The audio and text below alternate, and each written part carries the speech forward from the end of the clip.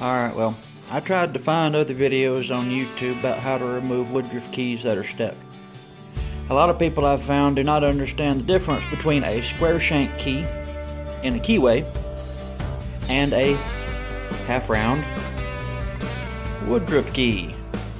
It's an amazing thing, but anyway, nobody's had any really good removal videos on how to get one that's stubborn. Now this is my little addition for my own knowledge and everyone else's, because I figured out how to do this. But what I did is I have two Woodruff keys that go on this spindle shaft for this old lathe. Okay, well, the one I was able to pry out because I was able to pry it against its neighbor, which is this one right here. I was able to pull it out using a flathead screwdriver, very simple. Now the other one here, it was boogered and it was just absolutely flipping stuck. So what I did is I hit it with some PB penetrant and I hit it with a blowtorch and got it good and hot. Then I let it set and cool so that it would break its seal. I know I got it hot enough because it started boiling, started bubbling out the old oil and grease out from underneath of it. So that's one thing you want to do. Next thing I did is I found a bit counter, or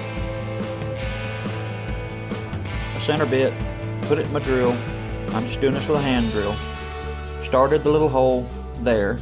Then I had the smallest tap I have in the shop is an 832 course. It's used a number 29 tap. So, sorry, a 29 drill that fits that tap. So, drilled this through,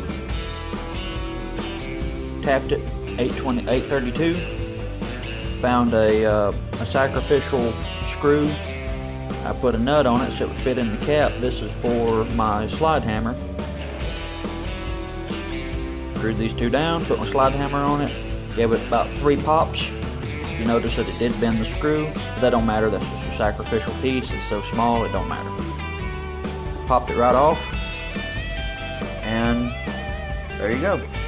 So, if you're wondering how to remove a larger Woodruff key, and this is 1/4 inch wide, you know, this is a pretty good size Woodruff key for big machinery.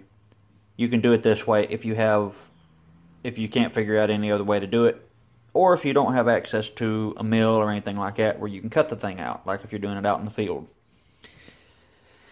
But that's my little addition to everything else, and I hope y'all guys find it useful at least, or at least a way that you hadn't thought about trying to do it. Well, y'all have a good one.